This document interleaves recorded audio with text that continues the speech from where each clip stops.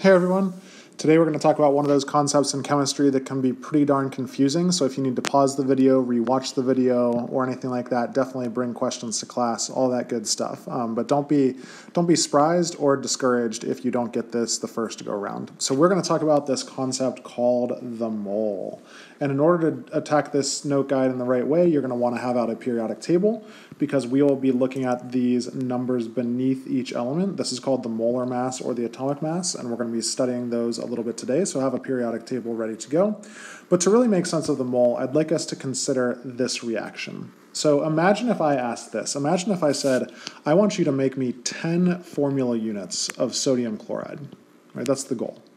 And so you know some things. You know that in order to do this correctly, you're going to need to balance your equation. So you're going to need one Cl2 molecule to make two NaCls, and you're going to need two sodiums over here on the left to make that happen as well. And so with that logic, if I want to make 10 formula units of sodium chloride, I'm going to need 10 ions, if you will, of sodium, and I am going to need 5 molecules of chlorine because 5 times 2 gives me my 10 formula units. But here's the problem. These things are really, really, really small, and even if you had some pretty darn good tweezers, there's no way you're picking up just 10 sodium atoms, right? Not possible. And same thing with 5 of these. There's just no way to do it. And so what you need to do instead of picking them up with tweezers is you need to weigh them. But there's another problem. We can't weigh a single atom. We don't have any balances in our lab that can do that. In fact, nowhere in the world could you find a balance that can measure the mass of a single atom. They're just too darn light.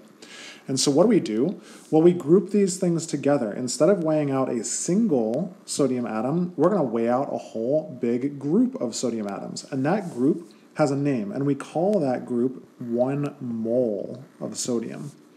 And mole has a pretty useless abbreviation. It gets abbreviated to MOL, right? So almost one and the same. And that mole has a number, right? So a mole of anything is equal to 6.02 times 10 to the 23rd power, so this is a huge number, of whatever we're talking about, right? So if we are talking about a mole of sodium, let me just plug that in here. 1 mole of sodium is 6.02 times 10 to the 23rd sodium atoms. If it were the chlorine, I would say that 1 mole of chlorine, Cl2, is equal to 6.02 times 10 to the 23rd power chlorine molecules. It's diatomic, so this is a molecule. And imagine if we were dealing with a sodium chloride, right? If I had 1 mole of sodium chloride, NaCl, that would similarly be 6.02 times 10 to the 23rd power of sodium chloride formula units. Right? And so that mole descriptor matches up with the number. We know that 1 mole of anything is 6.02 times 10 to the 23rd of that thing. 1 mole of chlorine is 6.02 times 10 to the 23rd of that thing. 1 mole of NaCl is 6.02 times 10 to the 23rd of that thing. So we are using this term mole much in the same way as we use the term 1 dozen.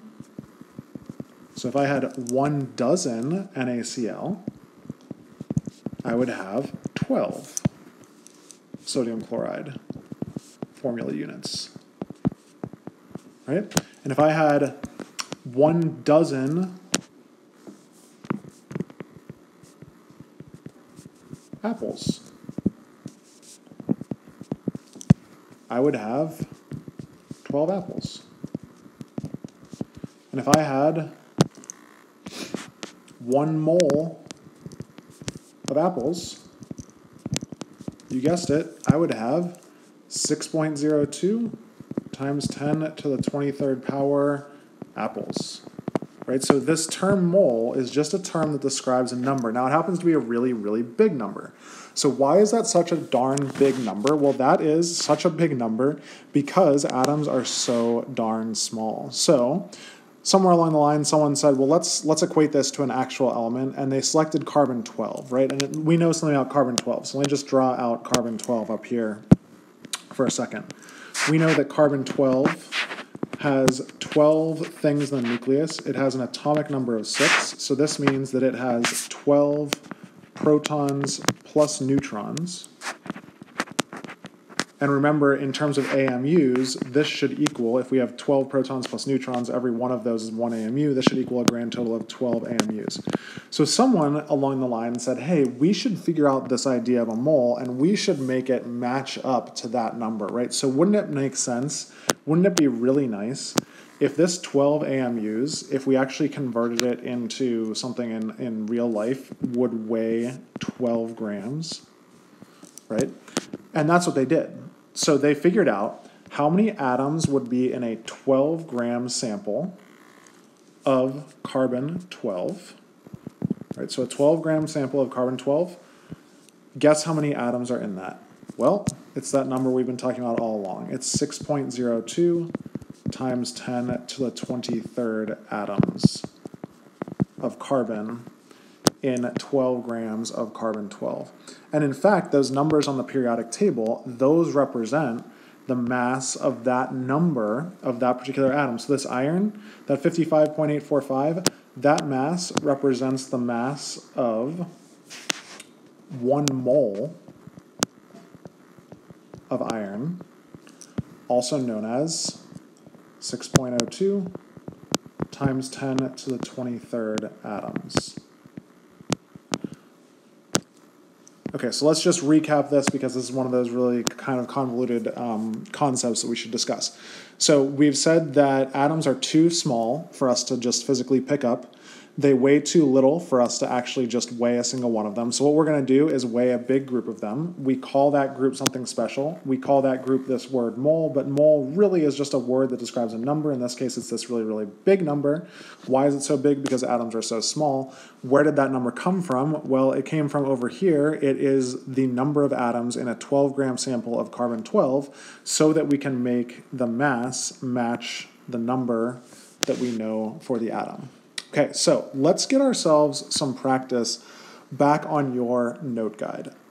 What we are going to do is see if we can look at some various compounds, and we're going to figure out not just how many atoms of each one there are, but imagine if I had a 1 mole sample, right? So I had 6.02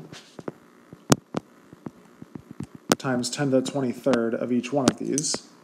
We're going to do some work on these. So we're going to say in mercury 1 sulfate, and I've shown you what these compounds are based on their charges crossing, right? What is really in there? Well, what we have is actually 1 mole of the Hg2 plus 2 ion, right? And it's sneaky because it's got that 2 there. So we've got 1 mole of mercury 1.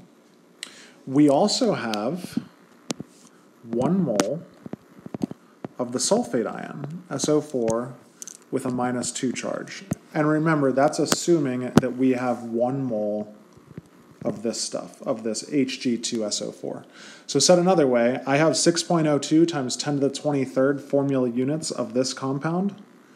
In there, I have 6.02 times 10 to the 23rd of this ion, and I have 6.02 times 10 to the 23rd of this ion.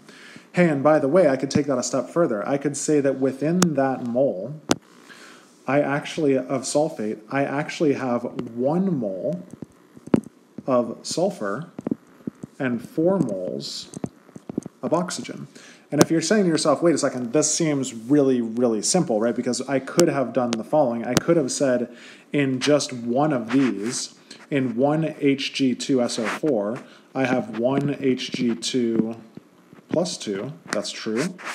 I have 1 S, and I have 4 O's. And that is all true, right? What we're doing is just expanding that by a power of, or by a multiple of 6.02 times 10 to the 23rd power, because that'll become really useful to us down the line to be talking in these bundles of atoms as opposed to individual atoms, because remember, we can't weigh or pick up an individual atom. Let's do the same thing with calcium sulfide. So for calcium sulfide, we would say that calcium sulfide is made up of 1 calcium, and it's made up of 1 sulfur. But if I had 1 mole of calcium sulfide, I would say that I have 1 mole of calcium, and I would say that I have 1 mole of sulfide. And of course, these have charges, right? They're ions. Another ionic compound coming over here, cobaltous nitrate. So cobaltous nitrate, imagine that I had 1 mole of that cobaltous nitrate. That would mean that I had 1 mole of the cobaltous ion, which is CO plus 2. I would have 2 moles of the nitrate ion, right, that 2 outside of it, so 2 moles of NO3 minus 1. But in that NO3 minus 1, don't I have 1 mole of nitrogen and 3 moles of oxygen? So hopefully you're getting the hang of this. Why don't you pause the video, try the next 3 on your own, and then we'll reconvene for molar masses. So if you pause the video, let's chat about these last 3. We have in 1 mole of KClO3, we have 1 mole of potassium, which is K plus 1. We have 1 mole of the chlorate ion, ClO3 minus 1. But in chlorate, we have 1 mole of chlorine, and we have 3 moles of oxygen. In barium nitrate, BaNO3 we have, let me just fill in that we're dealing with 1 mole of this. In 1 mole of that, we would have 1 mole of barium, Ba plus 2. We would have 2 moles of nitrate, NO3 minus 1. But in that nitrate, we have 1 mole of N, and we have 3 moles of O. And finally, in barium hydroxide, if I had 1 mole of this, I would have 1 mole of barium ions, Ba plus 2, and I would have 2 moles of the hydroxide ion, so 2 moles of OH minus 1, but that hydroxide ion is actually made up of 1 mole of oxygen and 1 mole of hydrogen. Okay, so hopefully you have kind of a sense that we can expand just the numbers of each type of atom out to additionally the number of moles of each one of them. Now in the bottom 3, we also want to figure out how heavy they are. So we've gone through and we've identified the number of moles and the number of atoms in each one of these things.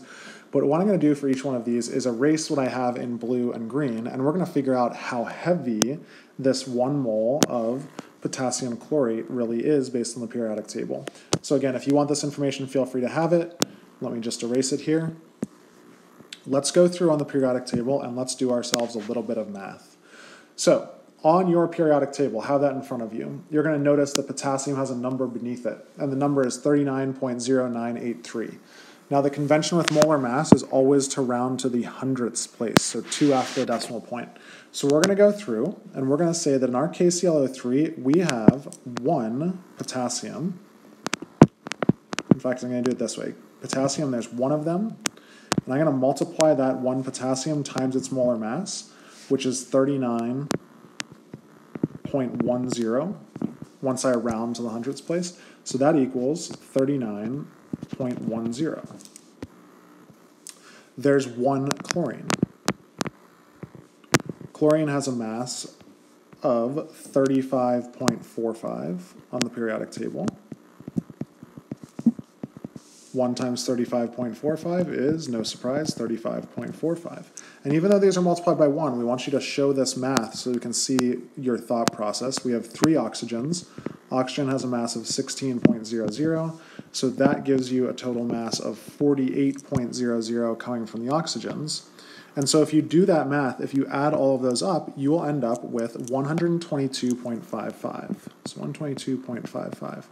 But what is that? That is the number of grams that's how heavy it is, in 1 mole of that KClO3. So said another way, 122.5 grams per mole. So if you had a bundle of atoms, if you had a bundle of this KClO3 stuff, and you had 6.02 times 10 to the 23rd formula units of that stuff, it would weigh that much. Because if you had 6.02 times 10 to the 23rd potassiums, it would weigh that much. If you had 6.02 times 10 to the 23rd chlorines, it would weigh that much. And if you had 6.02 times 10 to the 23rd oxygens, times 3 of them, it would weigh that much. Okay, let's try that again for barium nitrate. Again, I'm going to get rid of what we had before, although we'll still use these numbers in the molar mass. We are going to do some math for barium nitrate. So in barium nitrate, there is 1 barium.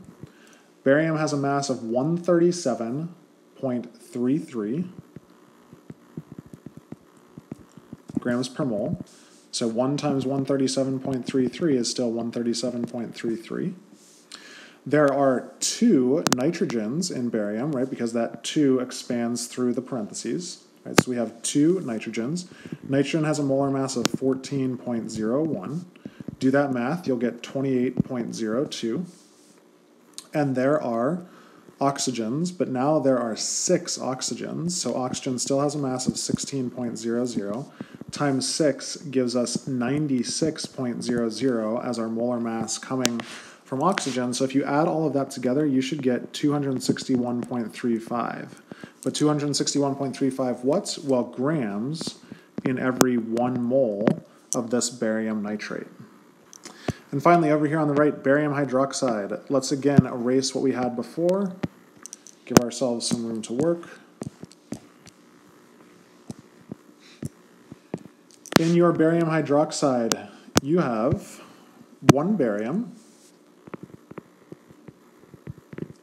Barium we said has a mass of 137.33. Again, if you're wondering where the heck those masses are coming from, they're just straight off the periodic table, bottom number on the periodic table. Oxygen, there are 2 of those, has a mass of 16.00.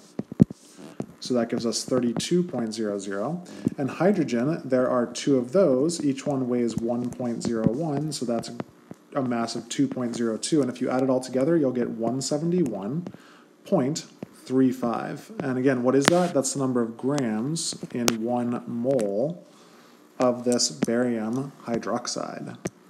So again, take-home message from today, there's this unit we call a mole that allows us to measure things in chemistry a lot more easily. It has a really big magnitude. It has a magnitude that is 6.02 times 10 to the 23rd power, so it's a really, really large number. And we can also figure out how heavy 1 mole of any sample is based on those bottom numbers on the periodic table.